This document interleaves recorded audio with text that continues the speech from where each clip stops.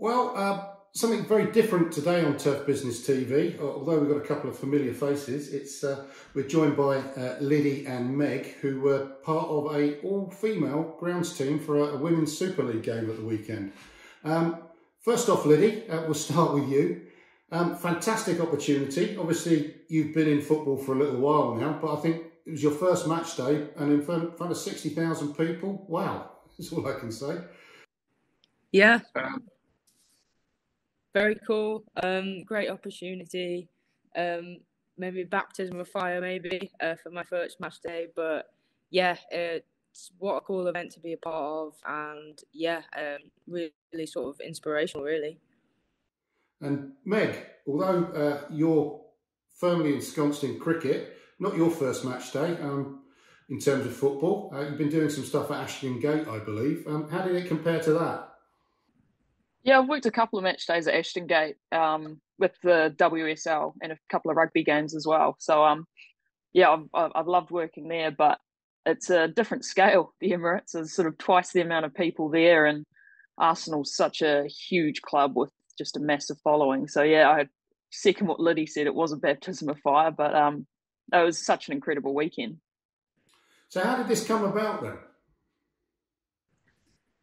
So it basically came off the back of Edgbaston last year. We had our all-women's team that did the Women's Ashes, and off the back of that, Hannah Buckley from the FA, who's in charge of women's facilities in the professional game, she basically just took the reins. We had a bit of a chat maybe 6-8 months ago, and she's just made it happen, her and her team.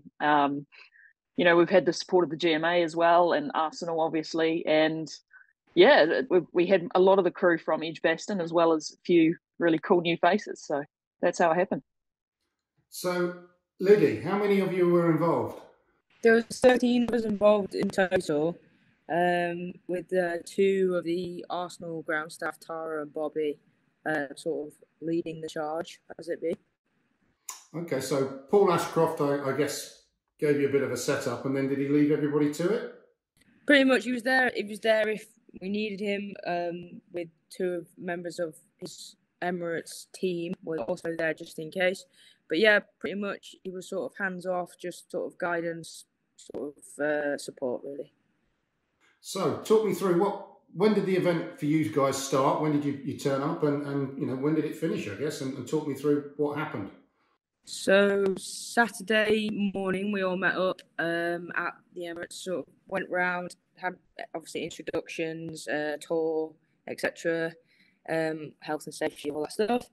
And then, we kind of just got stuck in, did a bit of practice of what we'd be doing on the match day with sort of ball stop nets and practice goals, stuff like that. And then I think that was pretty much it. Then we went for a nice dinner, just to sort of get to know everyone and discuss the next day. And then obviously Sunday was match day for us, and yeah, went really quick actually, but it was good. Meg, talk me through match day then. When did you turn up? We were lucky. We got a bit of a line. Tara and Bobby, they got there 6:30 a.m. I think. So they were setting up and marking out. We sort of joined in for the easy part. We helped. We got in there for 9. Started setting up the practice goals, ball stopping nets, and that sort of thing. And so yeah, it was quite cool to be able to be in the stadium and watch the atmosphere build as the 60,000 people filed in. It was great. So in terms of what happened on the day, were the crowd aware of what was going on in terms of the grounds team? Yeah, I think so. I think they did. The sort of the media coverage was very extensive, I'd say, in partnership with the Grounds Management Association. They and Women in Football, they sort of really pushed it. So yeah, it wasn't just the grounds team that was all female for the day. I believe the technical team was also, and maybe even supporting, I think even some of the police were all female as well. I think, wow, okay. I think it was sort of a very broad sense. So yeah, I think it was quite obvious. They definitely did a lot of media for it. Yeah. So Meg, divoting at half time. Were you out doing that? Yeah, we were divoting. Best job of the lot. trying to avoid the sprinklers. Yeah, no, so it was cool. I mean, you know, they had sort of 60,000 eyes on us while we did our thing, which is definitely a great advertisement for the turf industry. Absolutely, and it was live on TV as well, so couldn't be much better apart from the result, but that's one of those things. Not from where I'm sitting, it's not. So are there any plans for any more things like this in the future, do you know? Well, we've done cricket, we've now done football, so yeah, why stop there? Personally, I want to have a go at rugby and see if we can tap into a new market there, because there's so many different audiences watching these different sports. The more people we can get looking at our industry and taking note, the better. So no immediate plans, but no, I promised last year we'd be back, and we were. So yeah, same again. Well, I think certainly echo what you're saying, Meg, and it's something that I believe for a long time, that the route to getting more people into the industry is to get publicity outside through the sports in particular, because that's where people are watching, and that's where you're going to turn people onto something that they don't necessarily know is around. Liddy, is it something that you'd like to do again? Yeah, 100%. I'd do it every day if I could. It was really good. It was that good. But yeah, I think echoing what Meg said, I think it'd be good to sort of maybe do a few different sports, a few different locations. But I think definitely if we keep the ball rolling from what Meg did and what we've done this weekend, I think it'll be really positive. In terms of, I think it's Tara and Bobby, they stepped up to kind of manage the day, I guess, didn't they? How did they deal with it? I bet that was an exciting experience for them as well.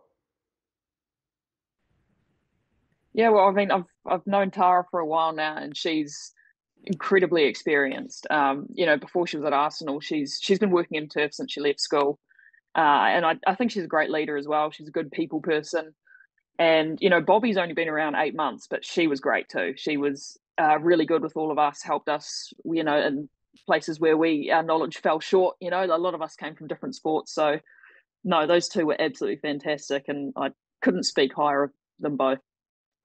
And Liddy, I mean, I presume you possibly knew Paul Ashcroft already, but how was he to work with? Yeah, he was great. He was just sort of not too pushy. He was just really there when you sort of needed him. If you had a question, he was very open and communicative. But yeah, it's also really great for him to sort of open the stadium up to us and give us the opportunity to do what we did. So yeah, big thank you to Paul and everyone who helped make the event happen. As you're employed by the FA, I'll ask this question to Meg. Liddy, how are the FA in the whole process of this? Did you feel part of something a bit special? Oh yeah, I mean the FA were absolutely fantastic, and it's so clear how much they prioritise the turf, which for us is huge. But I mean, absolutely, we've got to shout out the organisation, but Hannah Buckley and Gemma from the FA were just absolutely fantastic. They really drove the whole initiative for us, and it's great that there are people within that organisation sitting so high up that really share our vision for how important turf is and how we can shine a spotlight on it. So they were fantastic to work with. Liddy, I'm going to ask you both one more question. If there was a venue that you'd love to work at in turf, pick the one. It's got to be, it could be anywhere, but mainly UK, I guess. Well, I'd go somewhere warm, like the Camp Nou in Barcelona. That's where I'd go. Okay. If you're listening, Octavi. Yeah. Meg, what about you? I mean, Lords was my dream, and now I'm here, so I'm very happy. But I would have to echo what Liddy said. Definitely, yeah, Barcelona FC would be my number one. But Wembley wouldn't be too far behind either. Like either one of those two. Okay, well, Carl and Octavi, if you're both listening, you've got a couple of recruits. Let's see what we can make happen, eh? Liddy, Meg, thanks so much for your time. It's been a real pleasure talking to you today, and I have to say it's great to see what you've both been part of. And as I've said before, we want more of this kind of thing to spread the word about turf care as a profession and a career. Thanks. Thank you. Cheers, Martin. Thanks, Martin. Yeah.